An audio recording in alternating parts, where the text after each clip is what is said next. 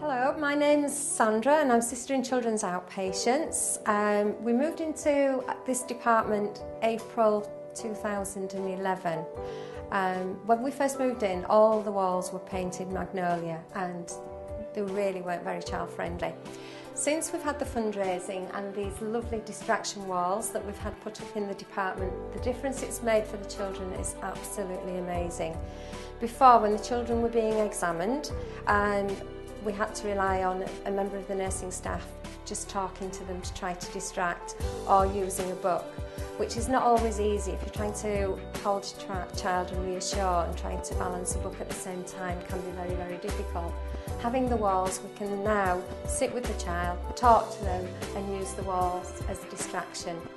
Not only for painful procedures, but sometimes embarrassing procedures.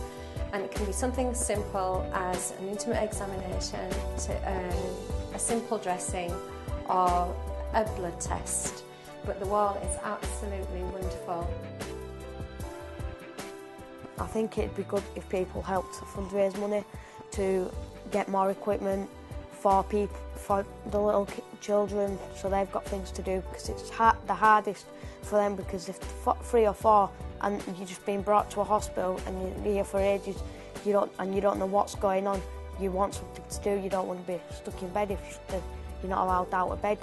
And for the old ones, even though like you understand what's going on, you still want something to do, because if you're in isolation and you're stuck in a room, there's just same walls, and you don't want to be looking at them for a couple of weeks, days, months even.